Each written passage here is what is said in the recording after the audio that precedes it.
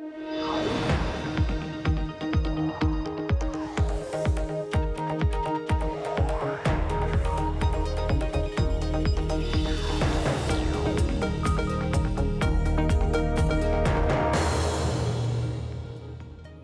Emily Chang in San Francisco, and this is Bloomberg Technology. Coming up in the next hour, what goes up did indeed come down. Stocks boosted by day traders finally tumbling, wiping out a sizable chunk of the GameStop rally and more. I'll speak to Reddit co-founder Alexis Ohanian about the power of the people, but also the risks they face.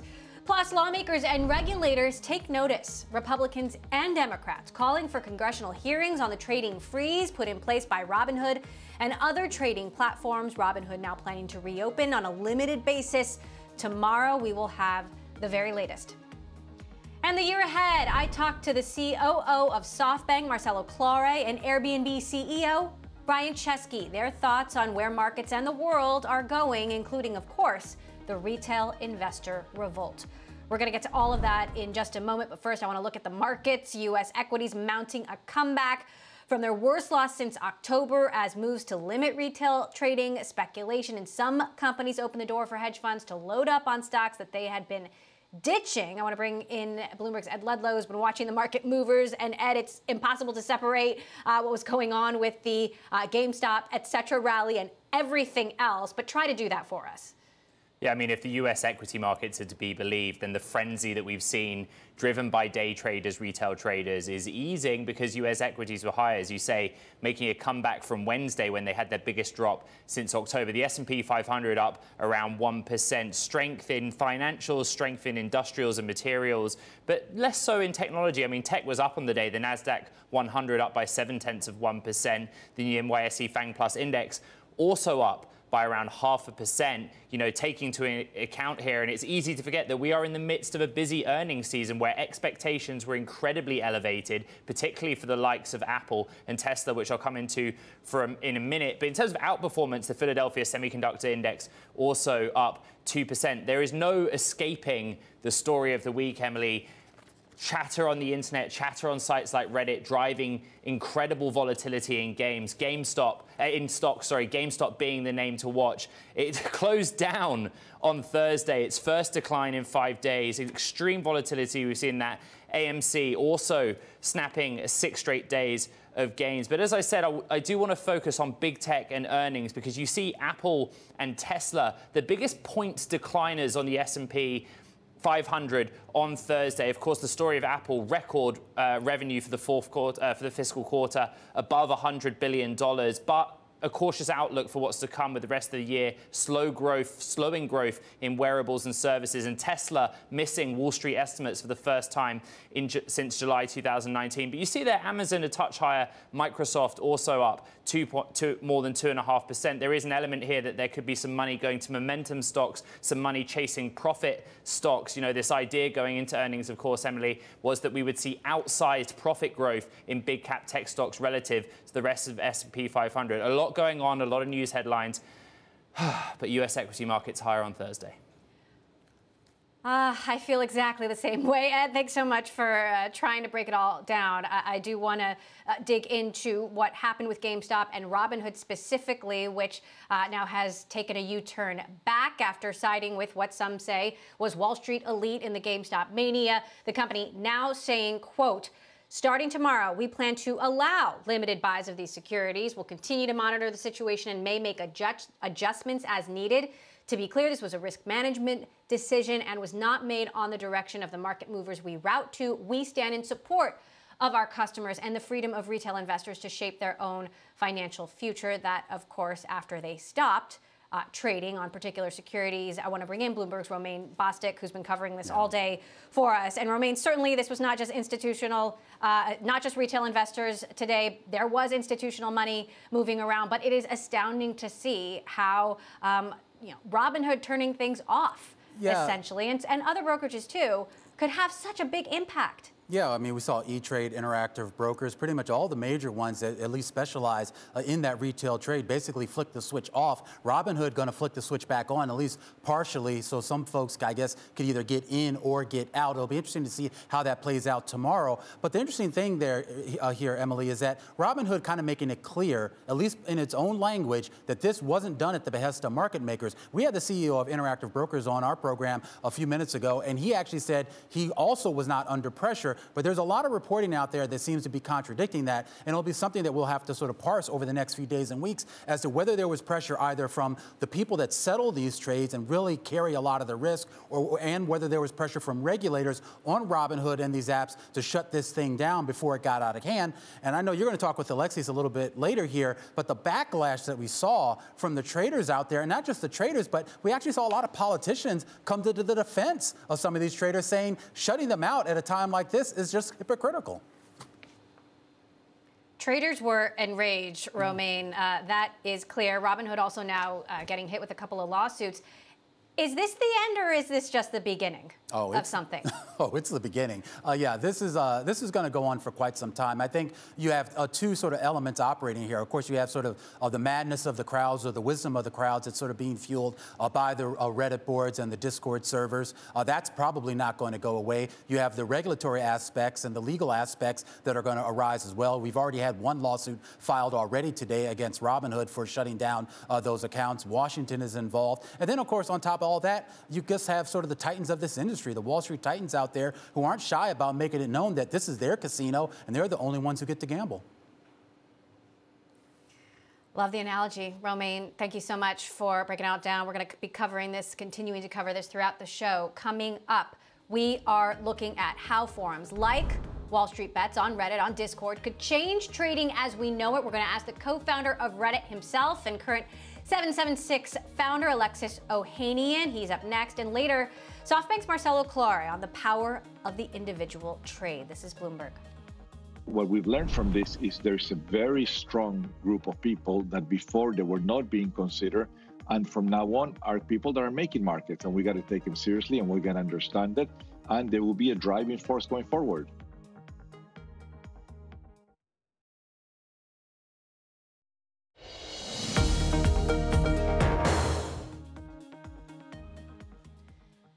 The power of the people. Online forums on Reddit, Discord, and more, fueling massive market moves in GameStop, BlackBerry, AMC, and more, leaving hedge funds scrambling as they lose billions. With us now to talk about whether we're seeing a fundamental shift in power, market power from institutions to individuals, is 776 founder and Reddit co-founder Alexis Ohanian. Alexis, I know that you have been watching this. You've been at the edge of your seat.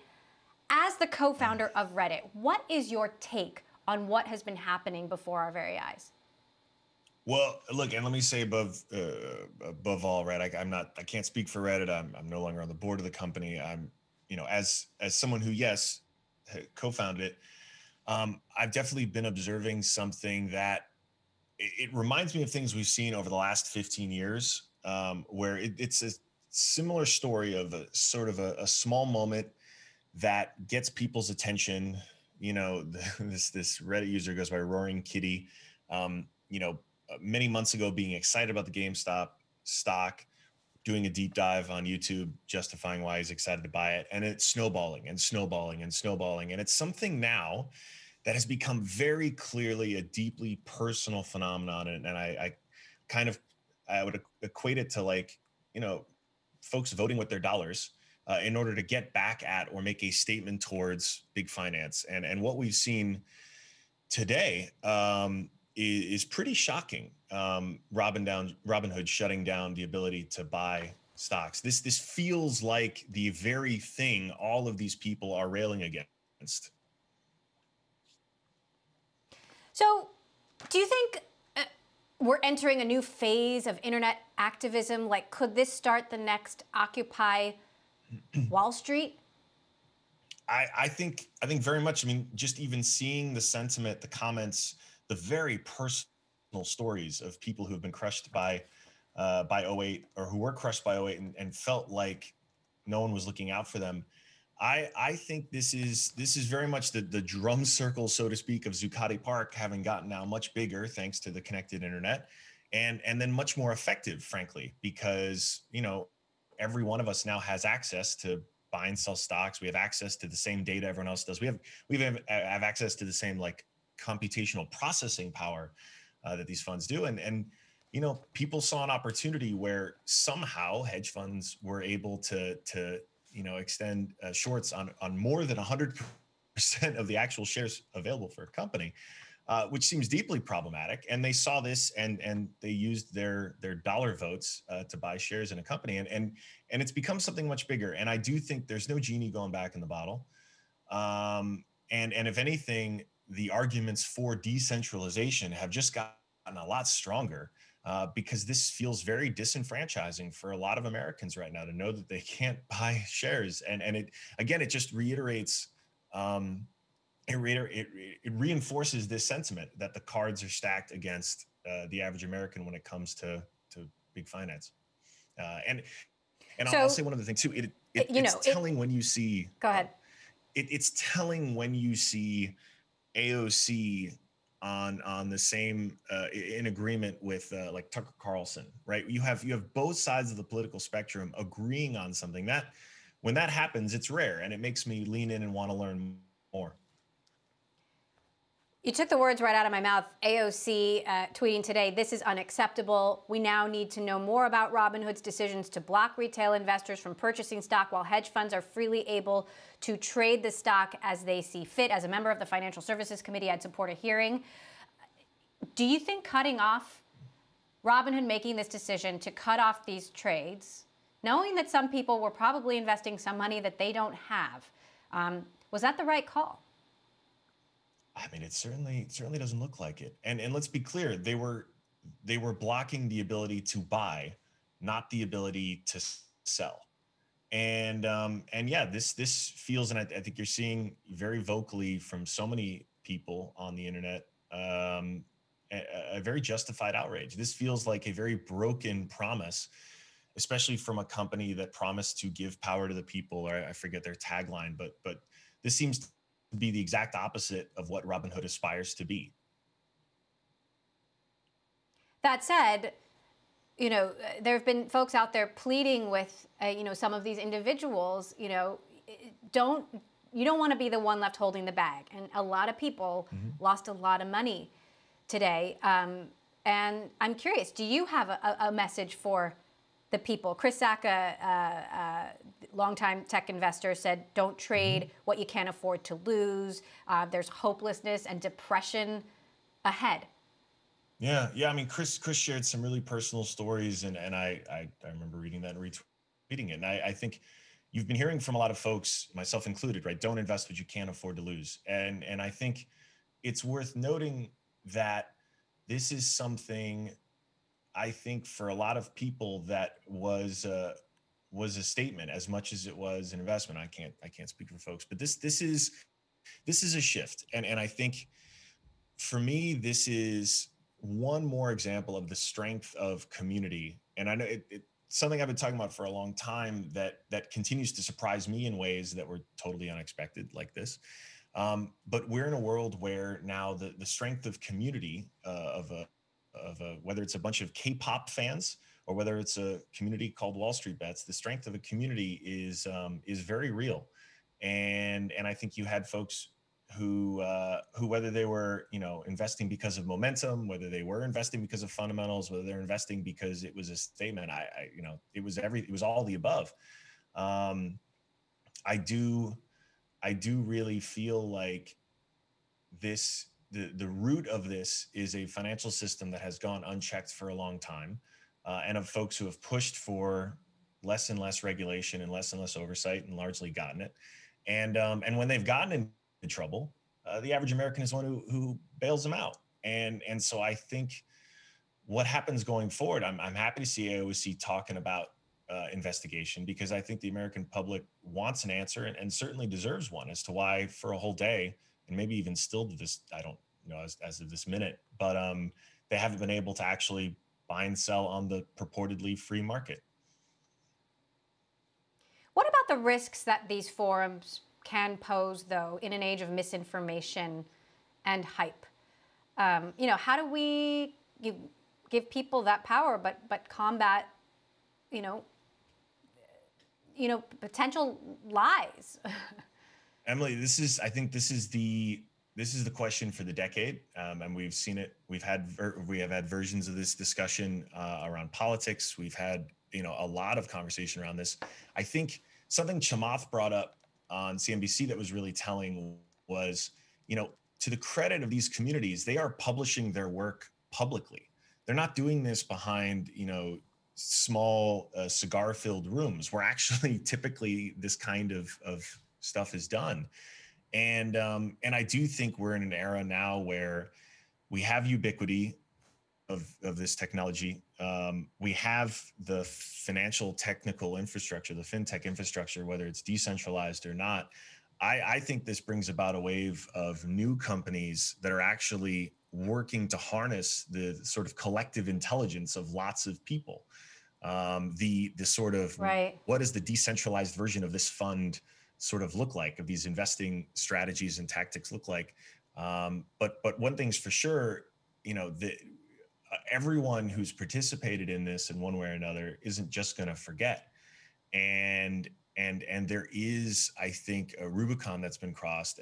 And so now we need to figure out how the financial markets are going to react to a world, or sort of be adapted to a world where retail has, you know, real weight, and that, you know, right. the consumer actually has the ability to do what the banks have done for a long time.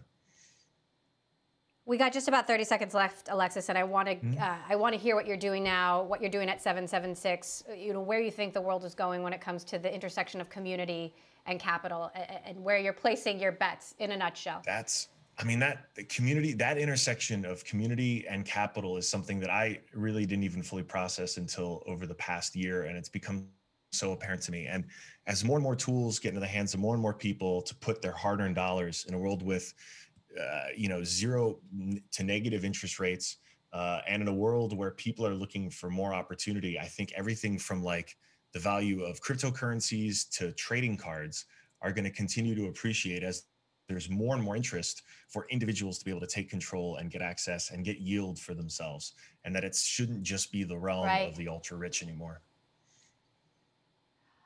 Alexis Ohanian, founder at 776, co-founder of Reddit. Really appreciate you bringing your perspective here today. Thank you so much for stopping by. Coming up, some say Miami is the next Silicon Valley, and SoftBank wants in on the action. We're going to speak to Marcelo Claure of SoftBank coming up. This is Bloomberg.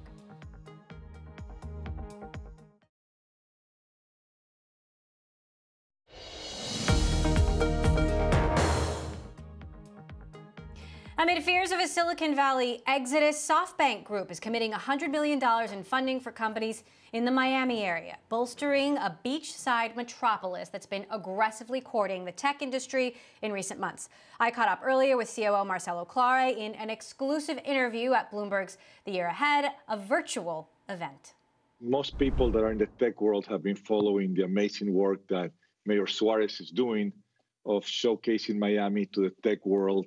And knowing that Miami is so close to us, so close to SoftBank, and so close to myself, we couldn't not be part of it. And we are huge believers that in order to propel a tech hub, you need two things. You need talent. And the amazing thing of this pandemic is that people are free to live wherever they like. And once people have a chance to come and visit Miami once, especially from certain places in the West Coast, then suddenly people love Miami and they want to stay. So there's talent. But usually the second piece is capital. And what we decided to do today is to make we call it the 100 million SoftBank initiative. And that is basically we all got together within SoftBank and we made a commitment to $100 million to startup companies that are either in Miami or that are moving to Miami. So when you combine talent with capital and with so many people moving to Miami these days, we wanted to make sure that we contribute to Mayor Suarez, who is truly welcoming to see a government official actually embracing tech. So is this new money, or is this money coming from some of SoftBank's other funds, like the Latin America Fund? I mean, we will make a decision as the investments come, and we just put a number of 100 million. I mean, it could be much larger due to the fact that we have the Vision Fund, we have the Latin American Fund, we have the Opportunity Fund, and we have SoftBank's balance sheet. But the message that we wanted to send is this is money that's 100% allocated to startups, and we're doing investment that traditionally maybe we wouldn't do. We can't avoid the biggest story of the moment, which is what's happening with GameStop, what's happened with Robinhood today with respect to that. And I'm curious, do you see what's happening now as a fundamental shift in where power lies, whether it's in institutions or with the people, or is this just a moment of temporary insanity? It's not. You might call it a moment of temporary insanity, but you cannot run away from reality that because of the pandemic, we have created now millions and millions of people because of the low cost of entry into a stock and the low cost of exit into stock. Now you have a diversified force of, it was 14, 15 million people who are basically trading stocks. So you cannot ignore them. I mean, they are one of the driving forces as it relates to acquiring company stocks or future IPOs or future ways in which companies will go public. I mean, you cannot ignore that. It's definitely a new way of investing.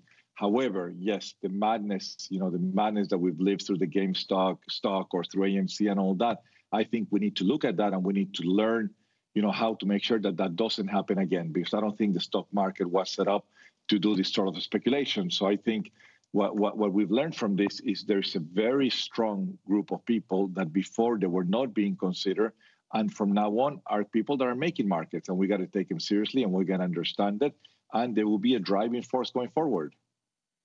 Absolutely. I mean, does it have you worried about bubble? I mean, I feel like, I've been covering tech for 10 years, and we've been asking that question for 10 years, and markets keep going up. At some point, is there a correction? I mean, there will be corrections for certain companies, but you cannot underestimate how new companies, mainly tech companies, are basically growing at an accelerated space that otherwise they wouldn't because of the pandemic and because of the digital world that we're living today. So the market is not used to, but I mean, you have I call them these new tech companies that are massively disrupting and transforming traditional business models. So you're going to see those companies grow fast in value because they're disrupting, traditional business models. My conversation with SoftBank Group COO Marcelo Clary at the Year Ahead event. You can catch the full conversation online. Coming up, Tesla's earnings results missed Wall Street forecasts for the first time since July 2019, driving shares down there as well. We're going to break down the numbers next. And also Airbnb CEO Brian Chesky gives us his outlook on travel demand. More from Bloomberg's Year Ahead event next. This is Bloomberg.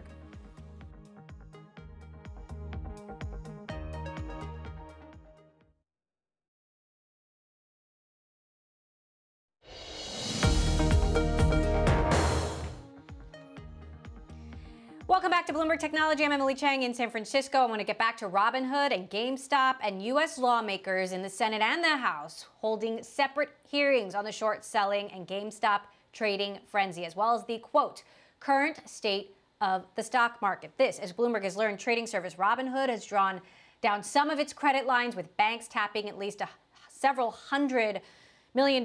Joining us now for more, Bloomberg's White House reporter Jordan Fabian. Of course, Robinhood stopping trading of certain securities, then reopening them, they say, starting tomorrow. Jordan, what is the latest in terms of actions that lawmakers say that they intend to take? Like you laid out at the beginning, this has really captured the attention of Congress. Unity is this buzzword in Washington, and we haven't seen much of it in the first week of Joe Biden's presidency. But this is bringing members of both parties together, Republicans and Democrats, saying they want to take a look at this. So you're having the Democratic-controlled Senate Banking Committee is going to hold a hearing on this, and you have Republicans also saying that they want to go along with that and have hearings in the House and the Senate as well. So we're expecting some scrutiny of this as soon as lawmakers come back to town, maybe as soon as next week. And in addition, the Biden administration says that the SEC is still looking at what has happened this week. No action or anything like that announced quite yet, but they say they are keeping an eye on it. So who's going to be investigating who, and what are they going to be investigating? I mean, there's so many different players here. And, you know, we've been speaking to SEC experts for the last 24 hours. They can't confirm that anything illegal has actually happened.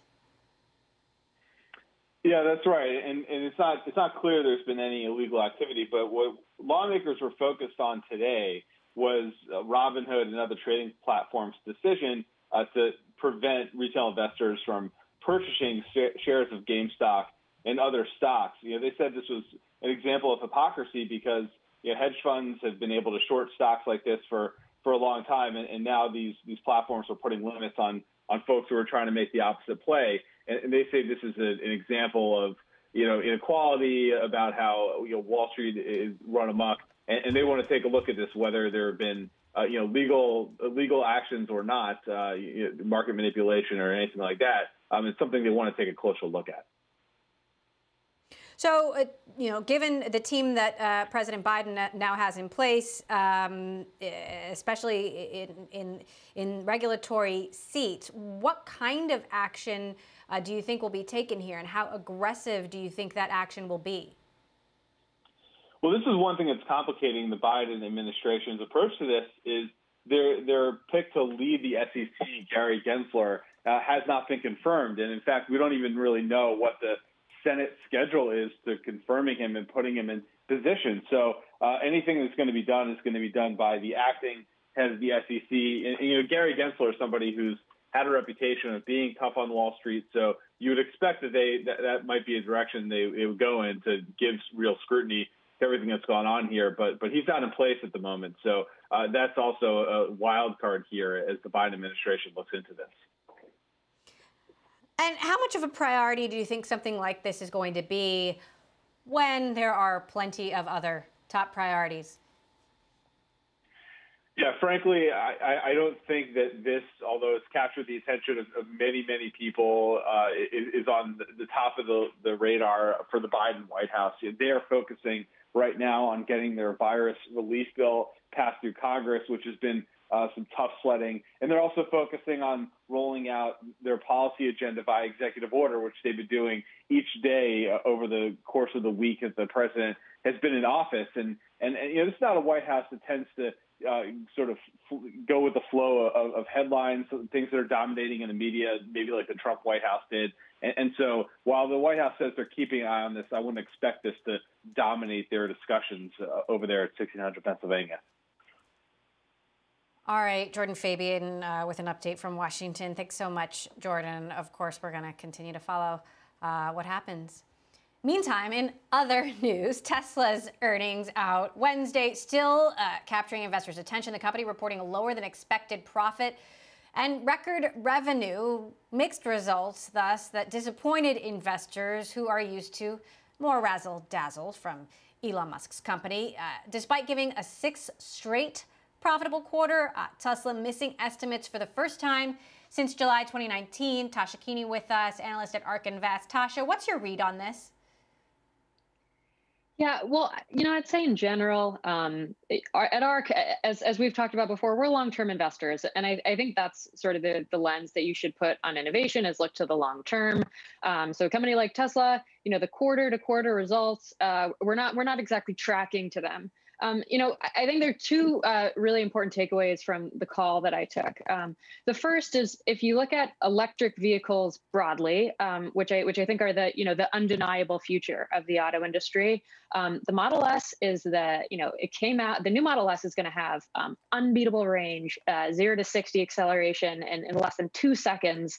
I mean, most automakers are trying to catch up to the original Model S, and now you see this new variant. It really just highlights that Tesla's the leader here, and it's just going to become harder for other automakers to compete on price and performance. The second thing I'd note is for autonomous technology. When you look at Tesla's valuation, which is, often sort of, there's a lot of speculation about whether or not this makes sense. I think that, as Elon said in the call last night, a lot of analysts aren't considering this opportunity in autonomous driving. At ARK Invest, we've done a lot of work on that. So we actually just put out our Big Ideas report, and we talk about the future of autonomous vehicles, I think the operating earnings to the platform providers like Tesla could be worth over $1 trillion globally by 2030. So this is a massive opportunity. Tesla's really a key player here, as they have probably the biggest data advantage out of anyone competing, and I think that's important perspective to keep.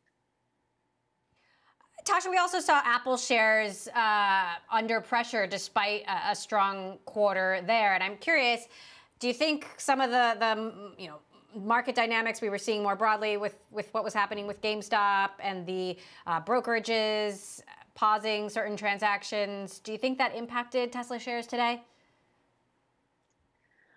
You've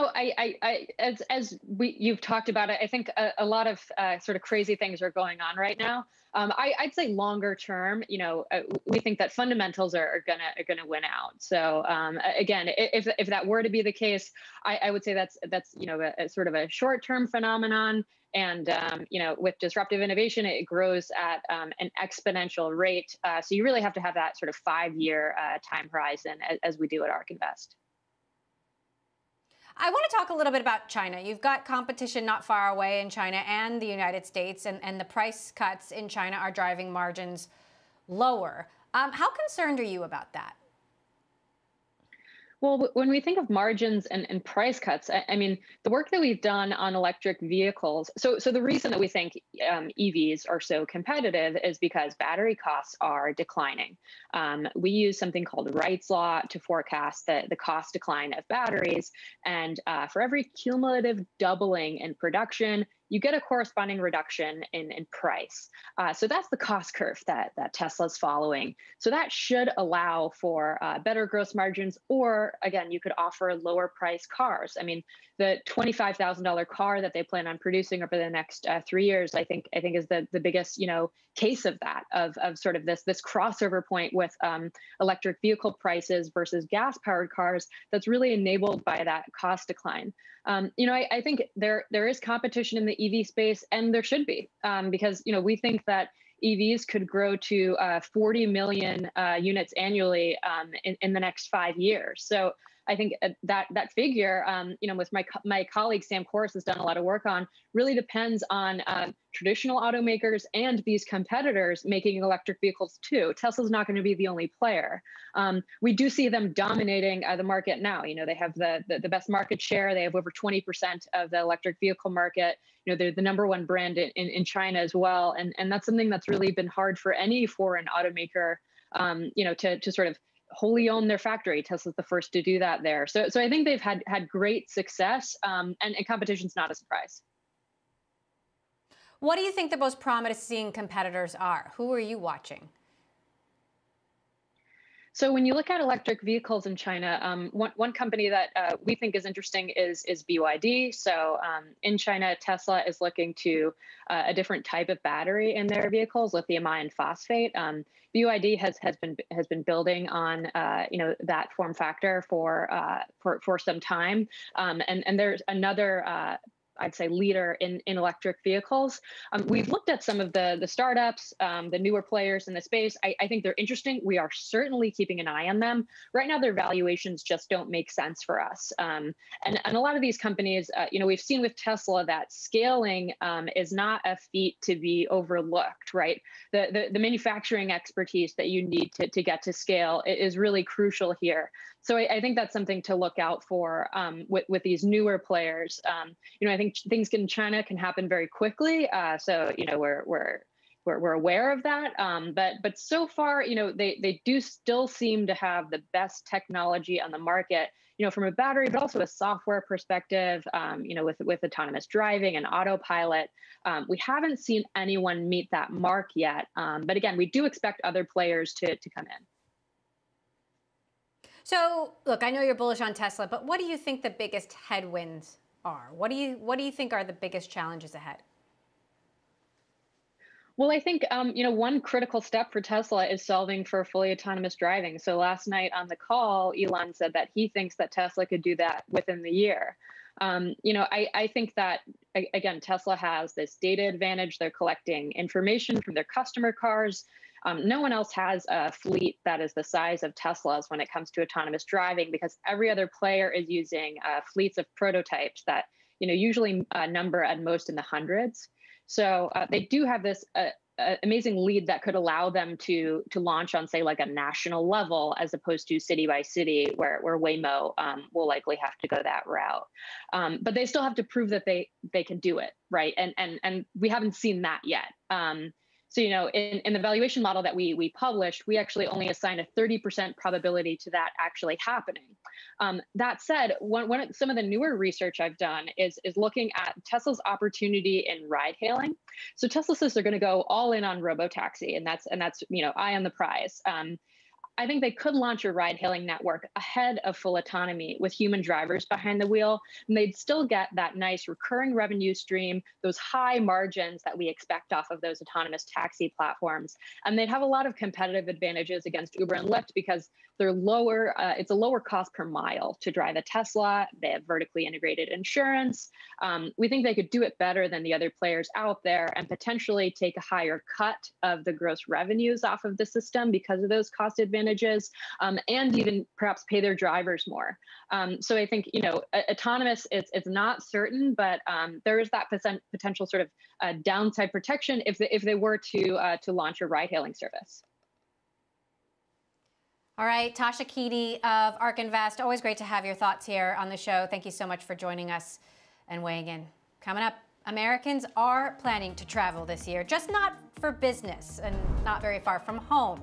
Airbnb co-founder and CEO Brian Chesky shares his prediction for the year ahead with us next, and of course his thoughts about companies like GameStop getting a groundswell of retail investor support and changing the conversation. This is Bloomberg. I do think that, one of the benefits of having a great brand is a lot of people want to be a part of it and they want to own a piece of it. And that just means that, your responsibility is increased. I think that the responsibility of a CEO in America today is different than it was maybe 10 or 20 years ago.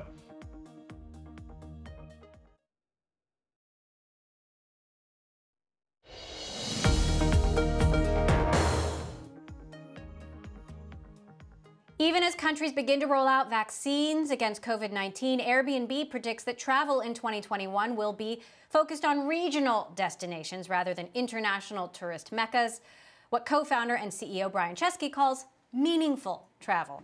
I caught up with him at Bloomberg's Year Ahead event earlier today. Most people have been in their homes, and they haven't really been able to leave their homes very much for nearly a year. And this travel season, people will mostly have been sheltering in place for more than a year, working from home.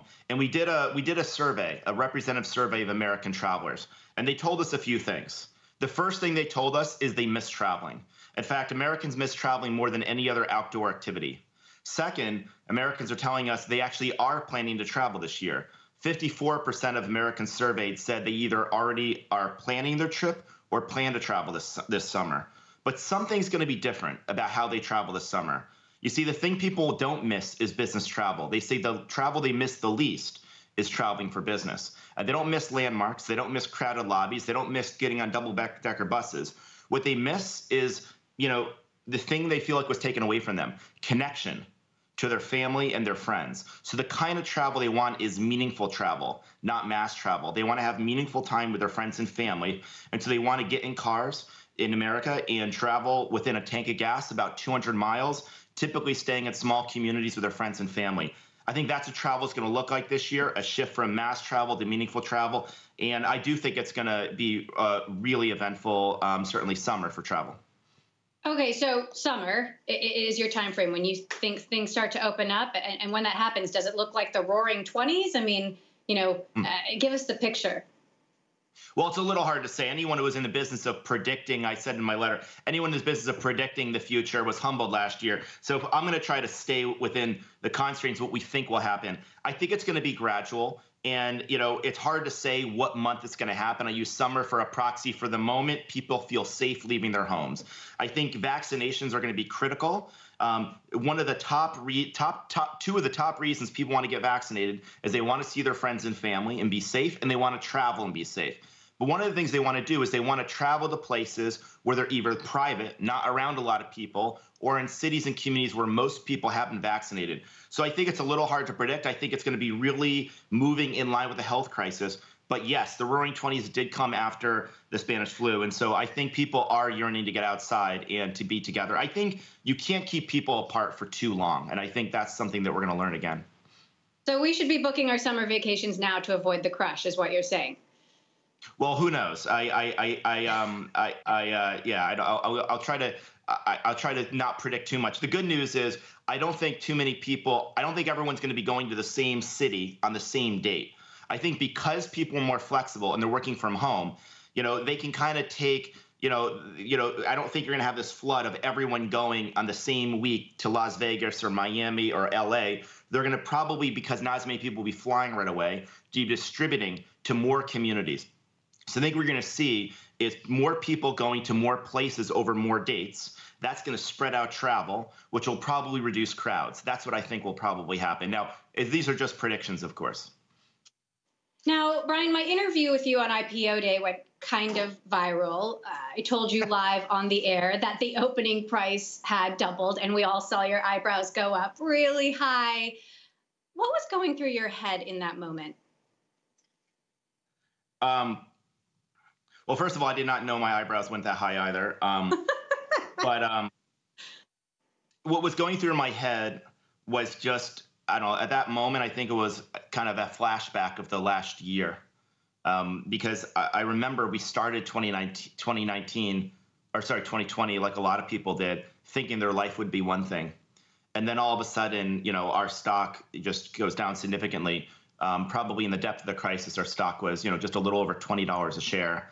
And, we had got all hands on deck, and we said, we're not really going to worry about things we can't control. We're going to focus on trying to truly build a great company. And I think at that moment, the year crystallized for me. The year crystallized everything we did and everyone that believed in us. And it all probably, I think, really hit me at that moment. So Airbnb last year, in one of those private funding rounds, was valued at $18 billion. Now it's a $113 billion company. In your view, is Airbnb really worth that? You're the guy who has to deliver and make it so. Well, I don't want to comment on a stock price. I think it's going to get a dangerous pattern for me to start doing that. But I will say that we are building a company for the very long term. I know that probably sounds like a cliche, but I'm 39 years old. So I do intend to be doing this for decades to come. And, I don't want to get into comment of stock price, but I will say that the higher the price, the higher the expectations, and the higher expectations, the more responsibility we feel. So I think we already felt a lot of responsibility before, but I now feel a lot of responsibility for all the new stakeholders, all the new shareholders we have. And, that just motivates us even more. My conversation there with Airbnb CEO Brian Chesky at our Year Ahead event. You can catch the full conversation online. Coming up, Apple shares fell today after the company's cautious outlook overshadowed better than expected first quarter results. We're going to get the wrap next. This is Bloomberg.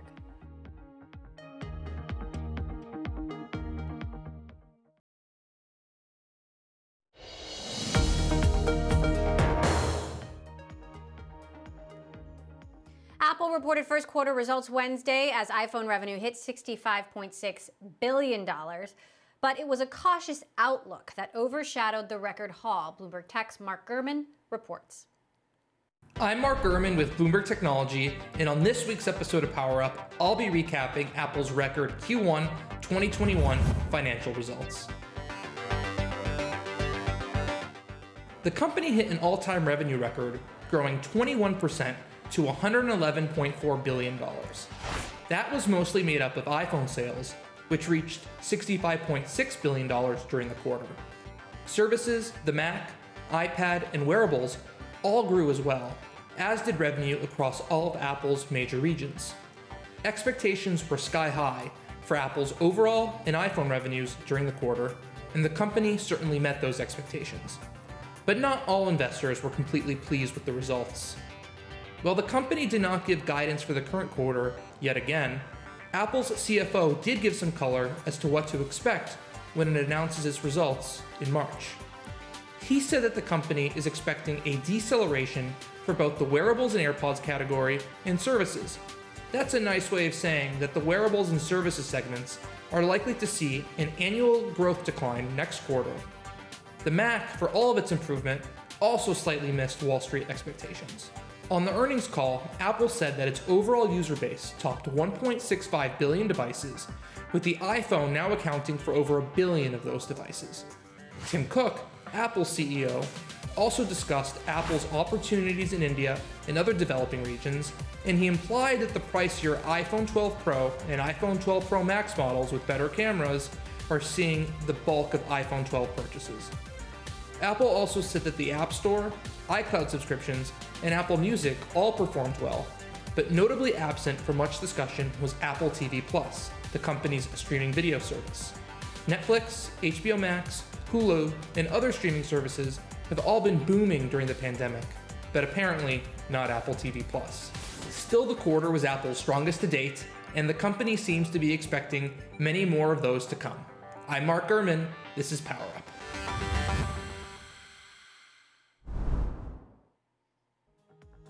Our very own Mark Gurman. And that does it for this edition of Bloomberg Technology. Bloomberg Daybreak Asia is coming up next. I'm Emily Chang in San Francisco. This is Bloomberg.